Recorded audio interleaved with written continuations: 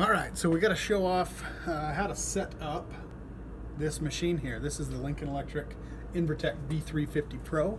I've got a couple of different styles of these, and I don't know when they changed or when they made the difference here, but this one's got a digital readout that we're going to look at, so you know exactly what you're looking for when you get this set up here in our shop. So first thing you want to see is whether or not you've got the right leads plugged in.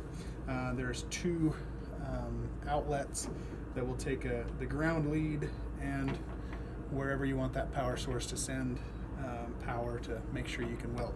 So first one, we're going to make sure that our ground lead, which is actually mounted directly to our booths, it's right down here, bolted right on, and that cord comes up and is plugged into the port that has the little negative symbol next to it over there in the corner.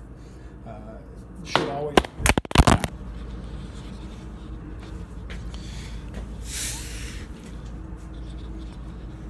the camera fell down. Sorry. Guess that's what I get for using suction cups on these welding booths. Anyway, let's see if we can make it work again. Where should we put it? Right there. Okay, here. We're back in. Good. All right. So, okay, if we know the ground is plugged in to our little negative port there, then we're in good shape. Then we want to see that the rest of our stuff is plugged into the positive side that's shown right here. So in this case, we've got it plugged into this cord, which wraps around the bottom of the machine. Okay, it comes all the way underneath, follows under all the way to the back. It comes up to our wire feeder so that we can run our GMAW torch, okay, or our gun, whichever you want to call it, and that'll work good. So it's set up that way. If they're plugged in this way, now we're going to look at our digital readout to show that it's set up in order to run that type of welding system or welding process.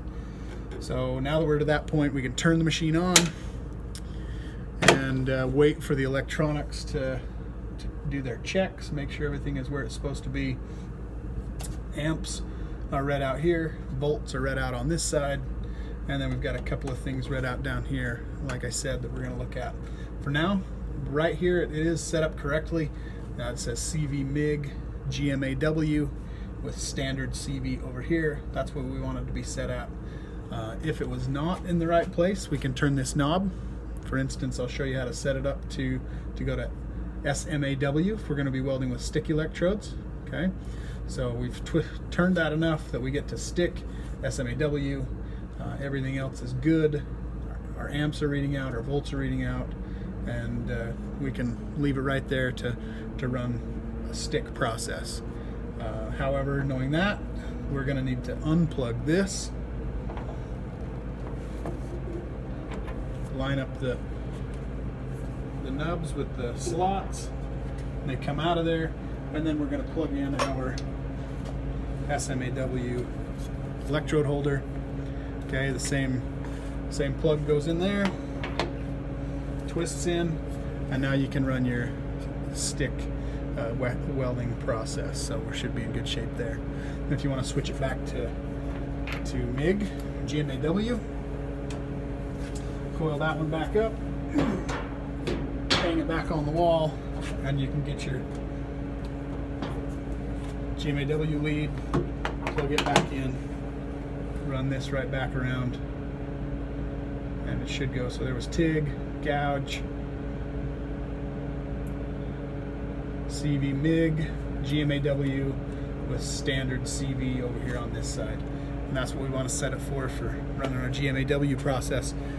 There's lots of other processes that run on this machine, but those are the two that we're going to see here in our shop at Weber High. So set it up that way. It should be pretty simple. Good luck.